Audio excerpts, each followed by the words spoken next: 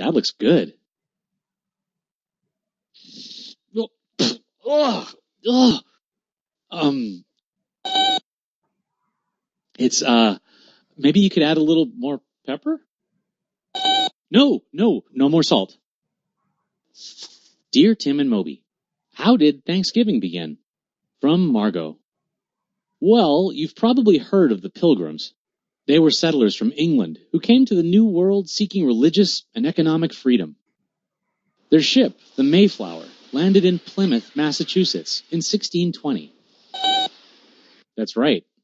An American Indian tribe called the Wampanoag already lived there. They'd long since settled much of what is now Rhode Island and Massachusetts, including Plymouth. Right, so when the Pilgrims landed in the Mayflower, they were in Wampanoag territory. The Pilgrims were unprepared for the American wilderness, and they had a pretty rough time. Many of them died during that first year in the New World. The seeds they brought from England wouldn't grow in American soil, and the Pilgrims really didn't know how to hunt and fish the land. An English-speaking Wampanoag named Squanto decided to help the Pilgrims and teach them how to survive. He and his people pointed out medicinal plants, showed them how to build houses called wigwams, and taught them how to catch fish.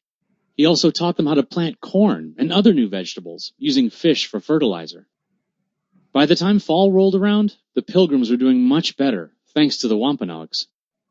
They held a feast to celebrate their good fortune. Right. Thanksgiving was not an entirely new concept for the Pilgrims or the Indians. The Pilgrims had held an annual Thanksgiving feast in November that was a religious holiday. The American Indians actually held several harvest festivals throughout the year. But this was the first Thanksgiving celebration that they had together.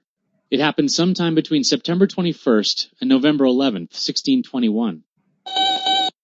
Members of the Plymouth colony were preparing for their feast to celebrate the autumn harvest. The Wampanoag chief, Massasoit, his wife, and 90 men decided to pay a visit to the colony. Captain Miles Standish, the leader of the Pilgrims, invited the visitors to join them for the Thanksgiving celebration. The Pilgrims weren't quite prepared for 90 extra guests. Massasoit sent his men to hunt for more food so everybody could eat. Yes, they were good house guests. They ate things like duck, goose, deer, lobster, wild turkey, fish, beans, squash, corn soup, cornbread, and berries. That first Thanksgiving lasted 3 whole days. 2 groups of people with little in common came together and formed a peace and friendship agreement. Part of that agreement allowed the Pilgrims to build their new town of Plymouth.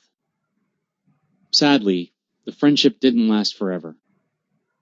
As new settlers came to America, they didn't need as much help as the Pilgrims did. The language, cultural, and religious differences between the two peoples were pretty major, and the two groups began to distrust one another.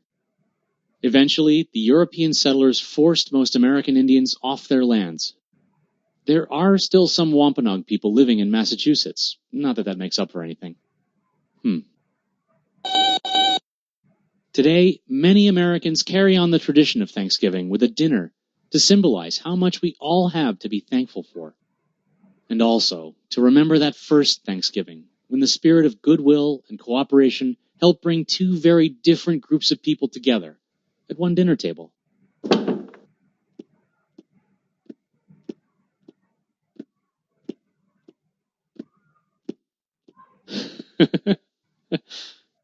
Happy Thanksgiving.